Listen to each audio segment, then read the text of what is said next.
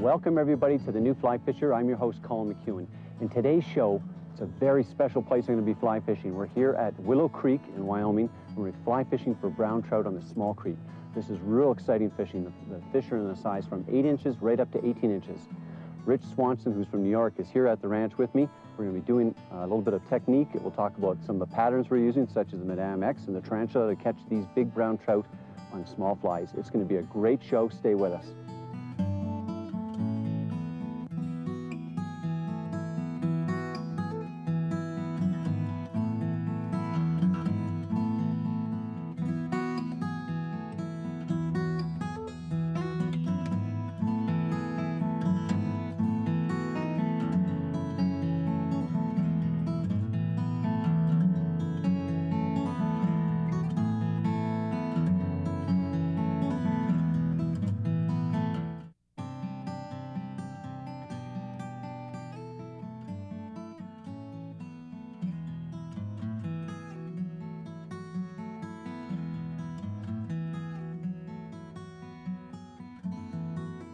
Today is one of those special days we all cherish in our lives. I get to not only fly fish on a small stream, which is one of my favorite activities, but I also get to do it in an incredible setting. We are fly fishing on Buffalo Creek, which is in a deep and majestic gorge. This system is part of Willow Creek Ranch, which is located a few hours away from Casper, Wyoming. Joining me today in the gorge is Richard Swanson, a native of New York State, who frequently comes to Willow Creek Ranch just so he can partake of the wonderful fly fishing that is available. Like me, he's a small stream fanatic and loves spending a day stalking and casting the trout. It's a beautiful day and the conditions are favorable for some great fly fishing. Look, got him. Oh, nice spot. You want to go for a double? Sure.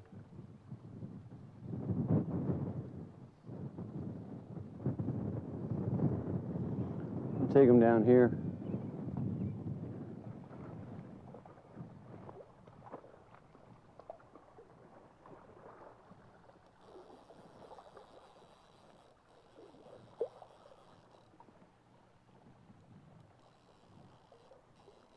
Now right in the undercut bank. Got tied up a bit. That's a nice fish. Get my hands wet. Look at this. That's nice. That's a good 10-incher.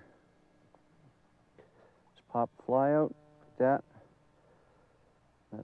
Look at that. We haven't even seen the big ones today yet. Beautiful. Okay, Rich, ready to go down below?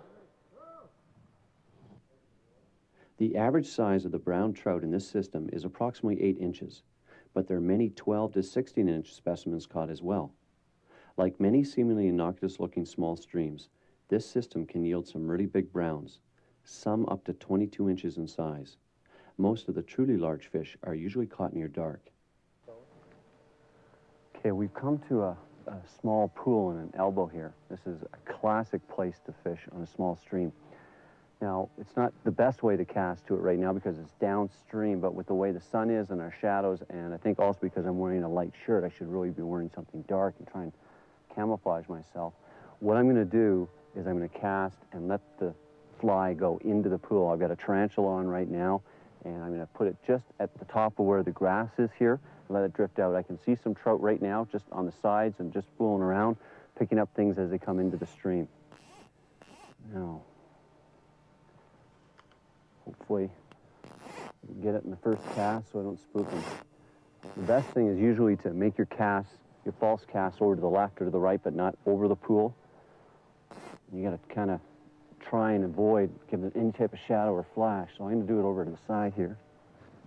So I can get the length right. Okay.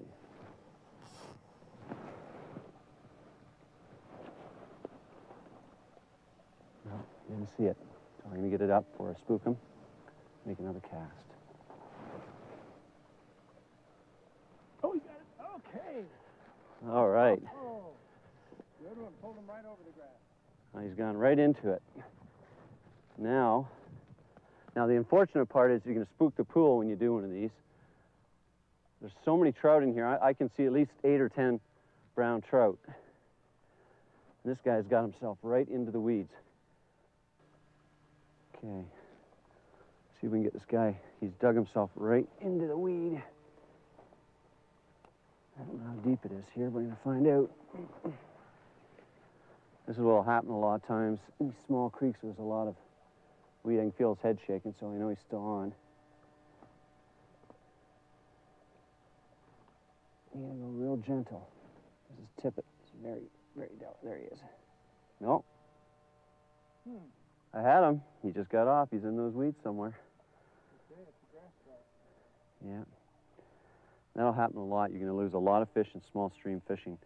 But that's part of the thrill because it's just not easy to do. The casts are difficult, the presentations are difficult, but when you do well and you do put it all together and you don't spook the fish, we're not even talking about big fish, it's just so much fun. And then, of course, the beauty of where we are. I mean, this is phenomenal. Ready to go downstream some more, Rich? Okay.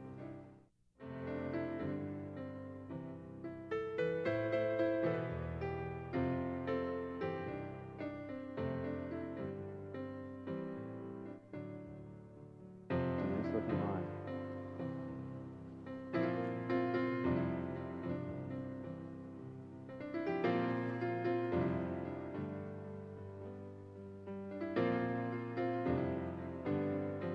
Had one and lost them?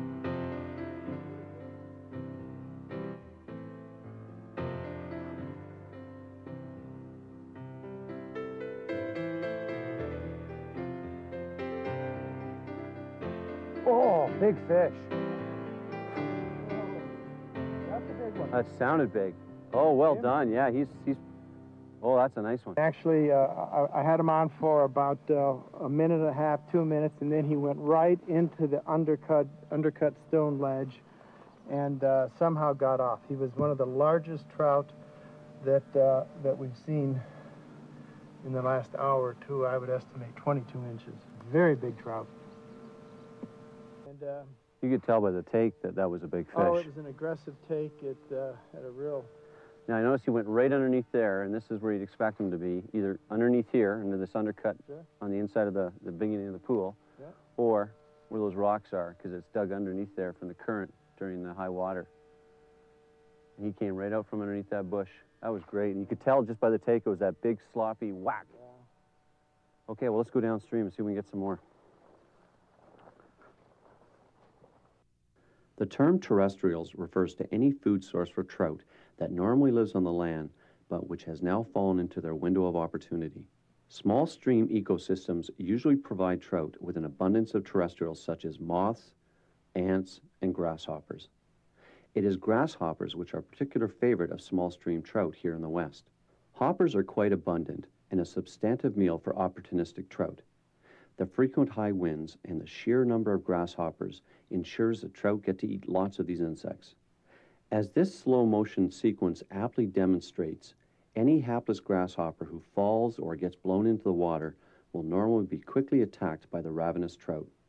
There's a lot of competition for food in these systems, and as such, they usually strike anything that looks like a meal. The two favorite patterns Rich and I like to use are the Madame X and the tarantula. Both patterns are well known as great surface flies. You can learn more about these patterns and other hopper imitations at our website at www.thenewflyfisher.com. When small stream fly fishing, it is imperative to keep a low profile and carefully work your way into position.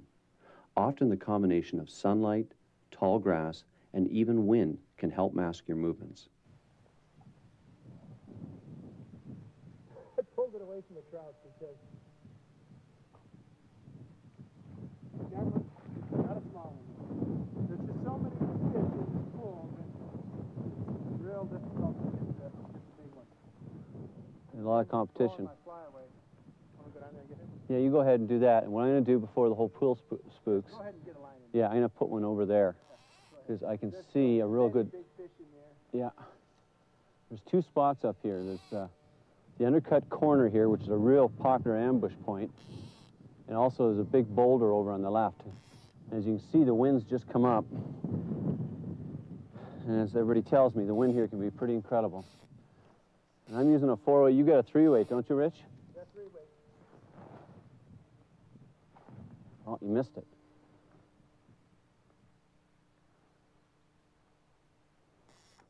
I got him. Okay, nice. That's a nice one. There's a double. Mine's stuck in that grass. He's shaking. Yeah, here, I'll go get it for you. Lift your leader. There's covered in weed. Okay, just throw him out there. Okay. Oh, mine's off. Okay, well. And I'll get this guy off for you. Let me just get my hand wet before I touch him.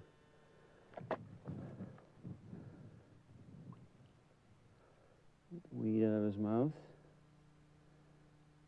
He has enough problems of having weed in his mouth. Oh, oh, oh, oh, oh, oh. There we go. It's a nice 6-inch one. There's much bigger ones, and as you can see by the undercut, I mean, I'm quite confident there's an 18 or 20-inch. There's so many trout in this pool, it's beyond words, but we're looking for the big ones. And we're actually using fairly large. Oh, there you go. There's another one. Now, you know what I had happen to me once, Rich? Is I caught one of these small trout. It was a small brook trout, and this was on a meadow creek, and I was fighting them like this, and a big one came out and nailed him, big brown, about a 20-incher. Took him right off my, took him right off. Did you get the big one? No, he got off. Got the trout too. Happened so fast. There we go, look at that, beautiful. Just a little guy. This is a sign of a real healthy system. And they're very opportunistic in here, which is why, you know, usually they're a lot spookier, but we've been doing really well today. I think we got a few things in our favor, like the wind. Just let him go off there. There we go.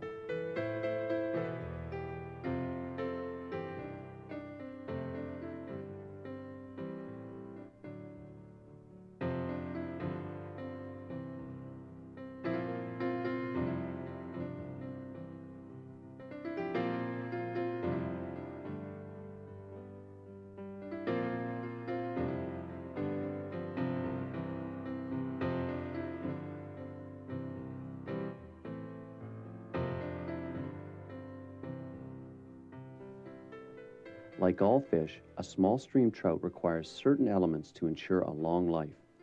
Their primary needs are ready access to food, minimum energy exerted to hold in one position, and of course security from predators. Based on these needs, there are certain types of structure you need to focus on when fly fishing on small streams. Large weed growths at the head and edges of small pools will usually hold trout because they provide quick access to cover. Back eddies and spring washouts can create some of the best cover for trout. Undercut banks are ideal for trout because they provide great security from overhead predators such as raptors, plus they give a trout easy access to food lanes. Normally the largest fish in any pool or system will occupy these prime lies. Bend pools are wonderful locations for trout because they provide depth for security, good current flow for oxygen, and usually a steady flow of food. They also often offer good undercut banks because the spring runoffs will dig away at the bank and provide excellent cover. Obvious structures such as logs, tree branches, or bushes are also a great bet to find trout. Another good spot is shadows created by the direction of the sun at certain times of the day. These are often overlooked by anglers, and this is a shame, as they often produce some of the biggest fish in any system. Oftentimes, you can spot trout in the locations you expect them, but you have to be very inventive and versatile in presentation methodology. Just try and bring it in. I keep getting blown over a bit.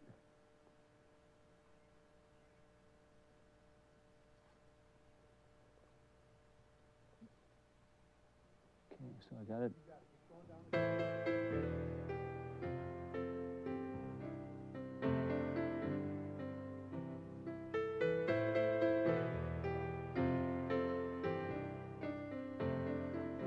Oh, he broke me off.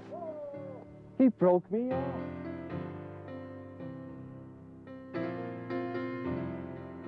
Son of a gun. Son of a gun. Was that him that took it? Yes, it was him. That was the big boy. And I barely lifted up, and he turned and ran so hard because he felt that hook. And he broke it. Oh, look at that. Well, let's let you get in there, and I'll retie.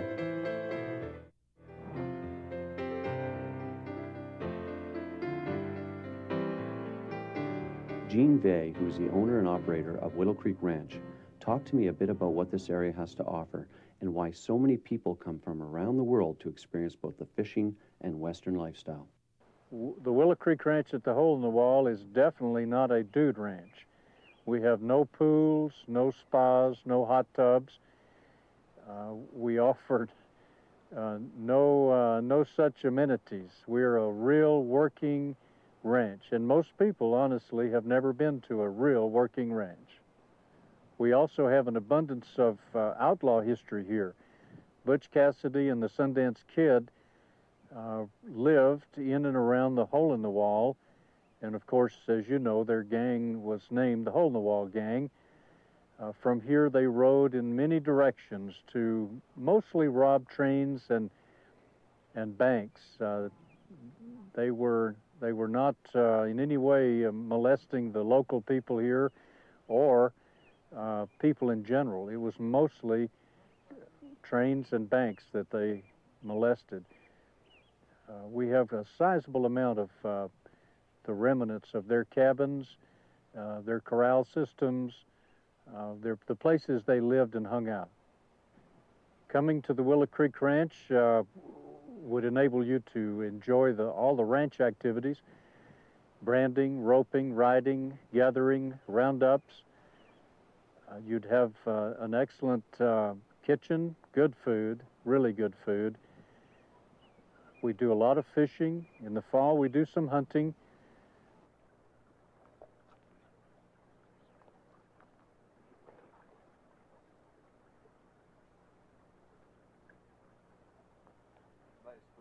Could have.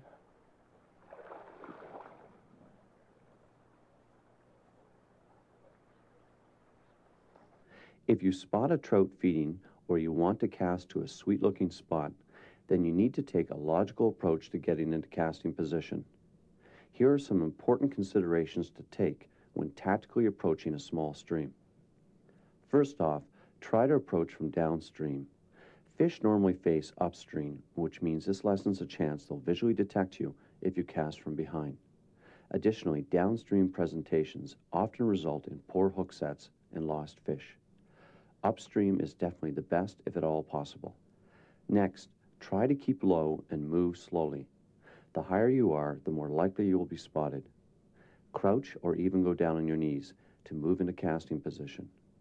Ensure you move slowly and deliberately. Heavy footsteps send vibrations through the ground, which are picked up by the trout's lateral lines. This will immediately alert them to your presence. Try to use available cover. If there's tall grass, shrubs, or trees, use them to hide your silhouette. Going hand in hand with this is the need to dress such that you blend in with the landscape. Do not wear bright shirts or anything that will make you stand out. You have to dress like a hunter, and often olive drab colors and any other earth tones will help you hide from being spotted. You want to blend in with the local topography.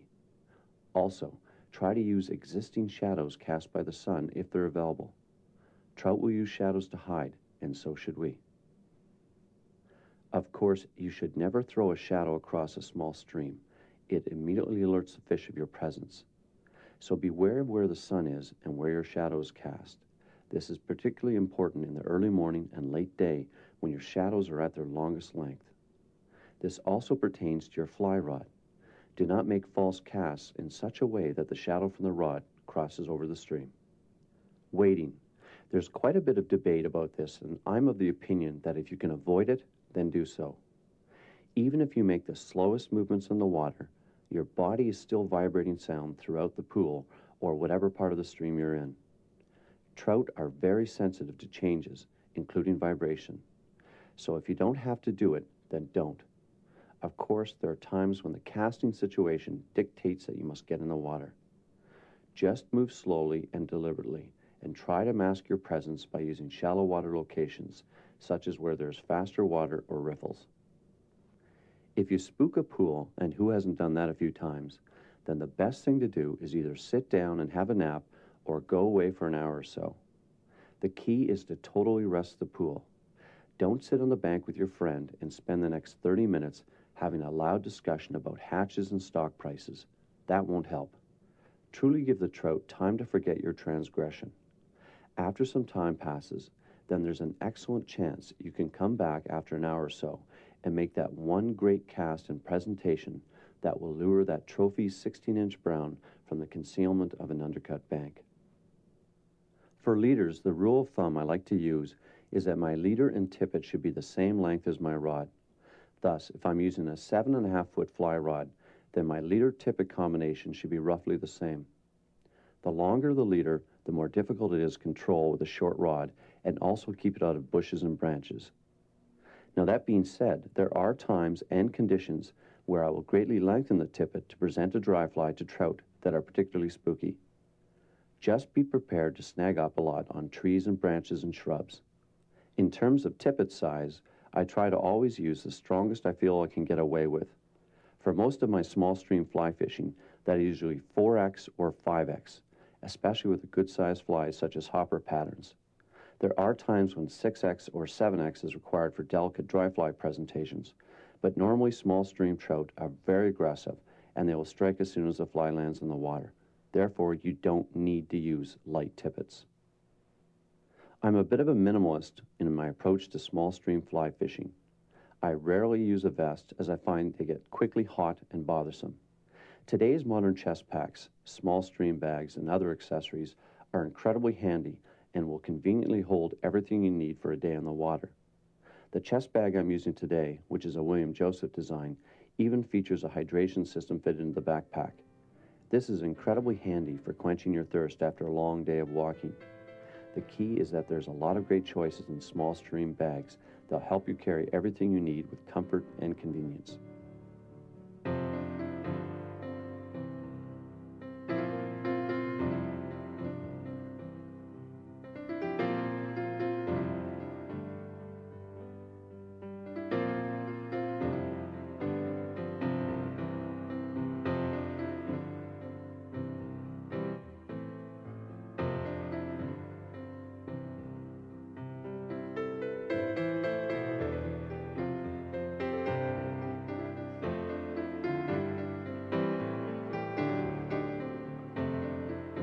Well, first cast I got, a very first cast.